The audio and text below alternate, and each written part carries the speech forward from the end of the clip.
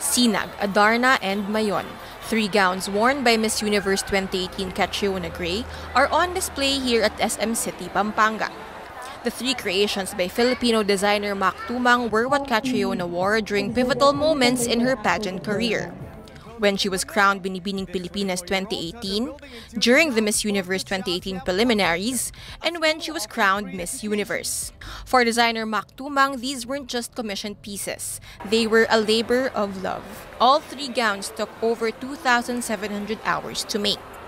And behind every intricately designed gown is a story, a narrative taken right out of Filipino literature and Filipino culture. Because yung course ko when I was college is production design, we always find inspiration.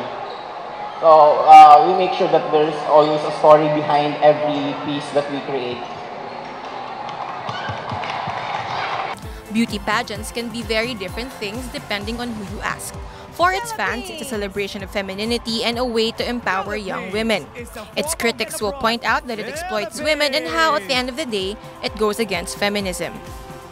But in Miss Universe 2018, Catriona Gray and Filipino designer Mak Tumang add something to the mix. Beauty pageants not just as a platform for Filipino design and fashion, but as a means to show the world, the universe rather, that this is the Filipino.